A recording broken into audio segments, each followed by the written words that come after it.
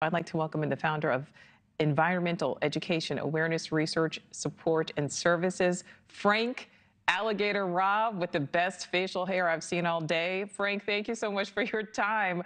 First of all, what kinds of things can be hiding in the water besides debris? Well, it depends on where you're at. If you're coastal, you have to worry about everything from stingrays to alligators. Depends if you're in South Florida, you got to think about crocodiles, snakes.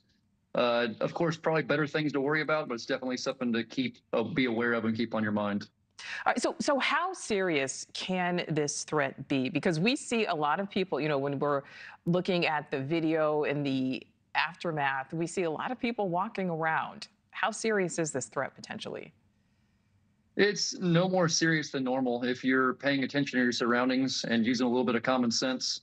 Obviously, if it's not water you can see through, you probably shouldn't be wading through it. If you know you have the local wildlife in your area, it's something to maybe carry. If you have to walk through it, carry a walking stick, something to put in front of you to feel where you're going. Again, a lot of times, just a little bit of common sense fixes a lot of things. And this may be an obvious answer here, but what is the most common call that you get, Frank?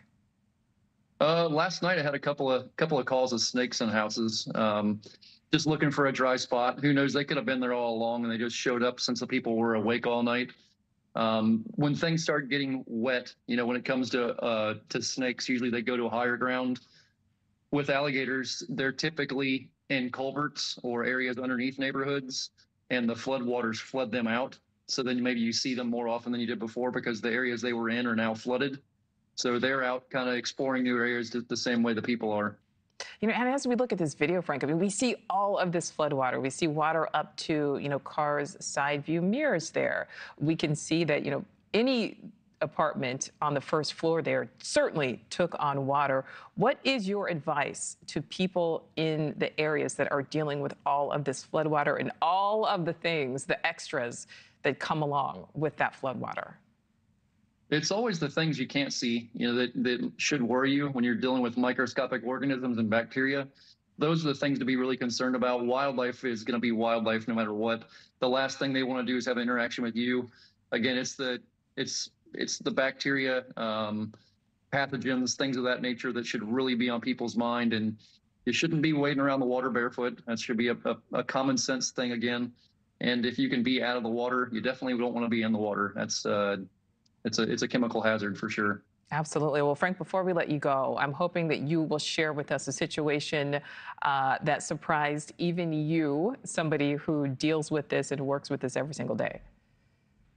Yeah, there was our last hurricane last year. I helped a lady get an alligator out of her house. It was a call that came through, and she was a hoarder, so it was a house that was full all the way up. I remember it took 3 or 4 hours to get to where the alligator was at, and then clear a path and to get the animal back out. So when it comes to wildlife things, you never know what you're going to see. There's always curveballs thrown in there. And where was that alligator, and how big was it? That was a 10-footer in Titusville. Oh my goodness. It was during the hurricane. She'd walked outside to have a cigarette and left her door open, and her whole yard was flooded. She walked outside to have a cigarette, and a 10-foot alligator walked in? In the middle of a hurricane, yes, ma'am. Wow. All right, and you got it out safely. We all have our priorities, I guess, right? Good point. Good point. Frank Alligator Rob, you're doing great work down there. Very important work, because I got to say, if there was a 10-foot alligator in my house, you would be the first person I called. I'm not handling that.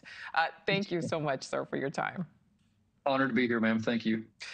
Thanks for watching. Go to joinnn.com to find NewsNation on your screen. And don't forget to click the red subscribe button below to get more of NewsNation's fact-driven, unbiased coverage.